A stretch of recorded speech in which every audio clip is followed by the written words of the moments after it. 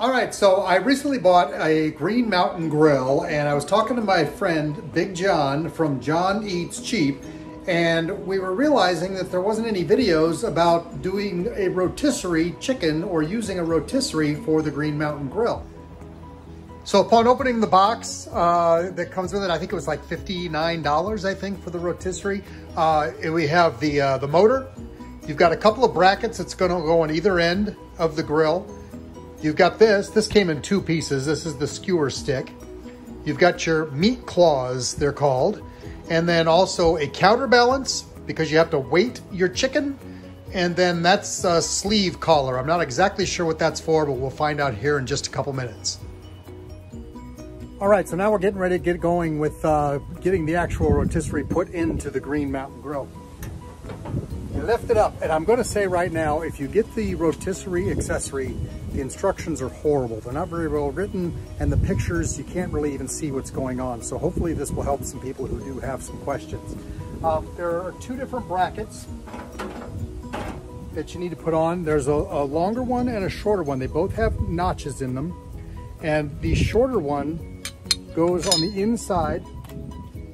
There's just a slot that's right here on the side, right there. I'll show you everything in just a second here when we get it all done. And then the longer one goes on the side right underneath the chimney.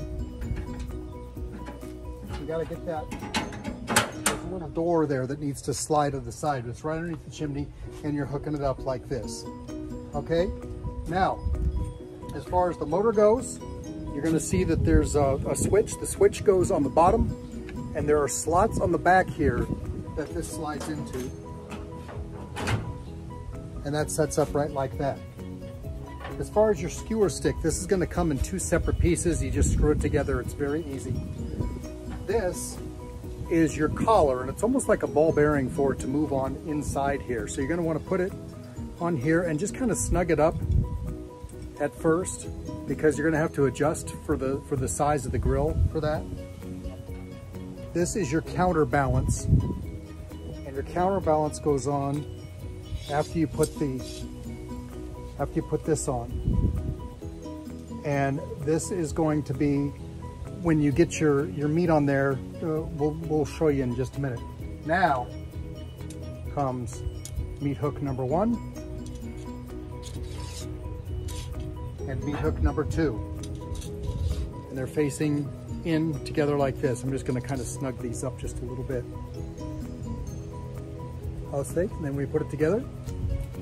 Now when you do this, you're gonna have to go into the motor first, into the hole, and then kind of work it around to where you can get in the other side with the Green Mountain grill. So it looks like we did set everything up correctly. That's exactly the way it's supposed to go. You've got your collar over here kind of acting as a ball bearing for the spit rod to spin on. You've got your motor over here on the other side. You just firmly put it into that slot. You've got your meat hooks. You've got your counterbalance. Anyway, we're gonna go and get our chicken ready, and we're gonna get our grill fired up. We're gonna figure out how to counterbalance the chicken on the spit, and then we'll see what happens with the Green Mountain Grill rotisserie chicken. So excited for this.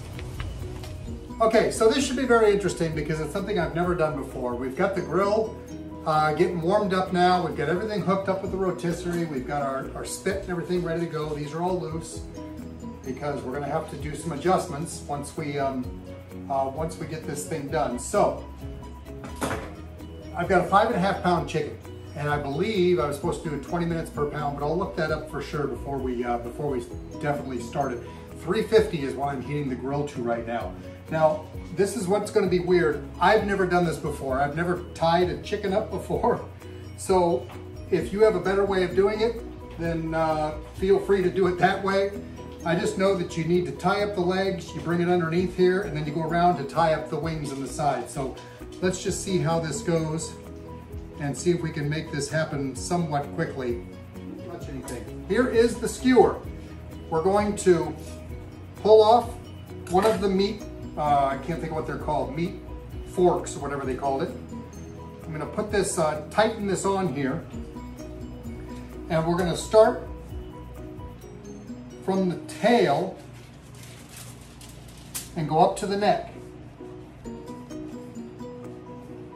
And what's going to happen here, I'll turn it sideways so you can see it.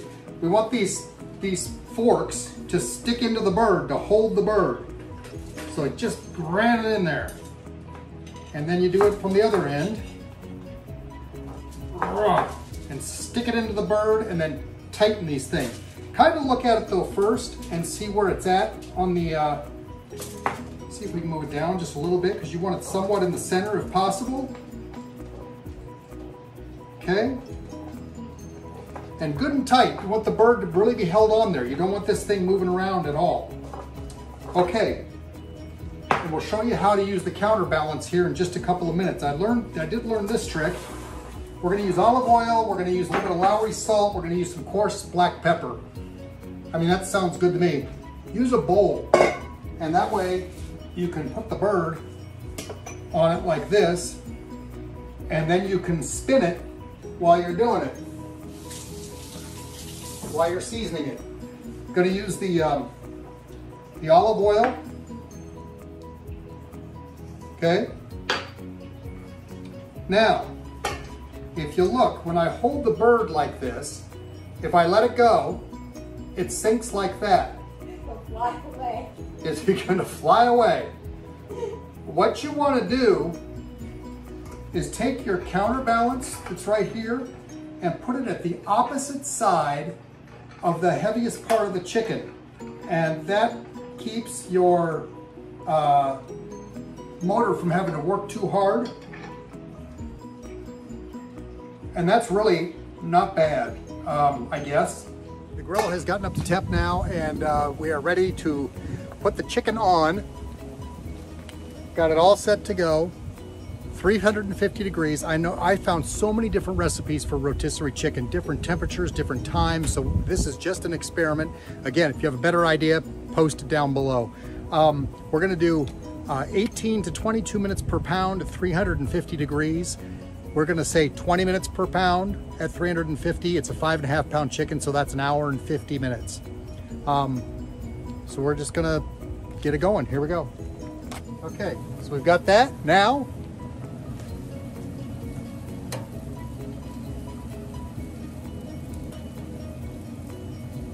our chicken is turning.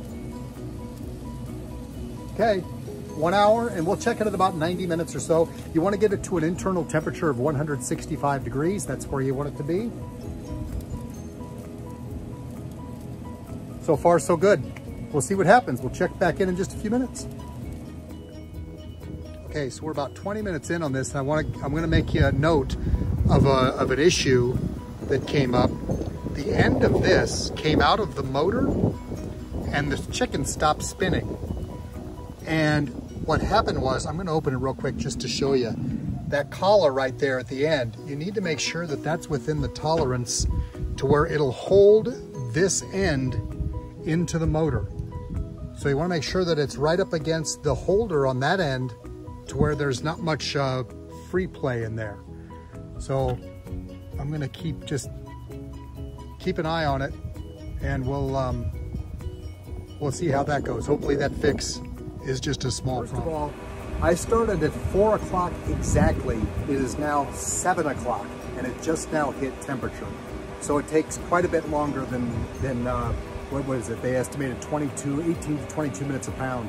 It took longer than that, or I did my math wrong. I'm not sure, but it took about 3 hours to get it done at 350. I don't know, maybe I should have done it a little bit hotter, but we'll see the results here in just a second. Another thing that I just learned, because like I said, this is only like the 3rd time I've ever used this grill. This thing, you have to turn off the spit, but you plug this into the front of the grill and it does your temperature for you. Oh, how cool is that? Now I understand there's a Wi-Fi feature here and stuff that it'll do it to your phone and everything, so you can just read it, but when it's on the spit, you can't have the temperature stuck in there all the time. So I haven't tried that. I'm gonna try a pork butt this weekend and see. Also, I recommend these gloves a lot. This grill is really hot, and you have to come over here and push that motor in every now and then. I'm going to be able to fix it with the way that you put the collar on the other end of the rotisserie. That's got to be adjusted a little bit. I also think if I had the chicken more in the middle of the spit, like more in the center of this glass, but I don't. It's a little bit further to the side. So I had to keep pushing the motor back on. And I think I've got it down now, but you make the adjustment on that collar to where it's tighter on this end. But the gloves are kind of a must, because it's a hot grill. And I kept having to reach in there and grab the spit and kind of move it in to where I could put it in tightly into the motor. Okay, are you ready to see it? How does that look? 165 degrees of chicken goodness. Rotisserie, 350 degrees, and it took 3 hours to get it done. Here we are with the finished product. I carried it in a bowl just to keep the juices, and it was really easy to do with the skewers on it. You just take the whole thing out and slide it out. I do have this end on there wrong. I think it needs to be flipped around, and that'll make it stay better with the motor. So keep that in mind that you do that the right way. So you just bring the whole thing in. Again, use these gloves, man, because this whole project is hot. You just grab the whole skewer and bring it in like that, and it's much easier to do. But that skewer is hot when you grab it. So I'll just, it's pulling the wrong way. Maybe you just do this.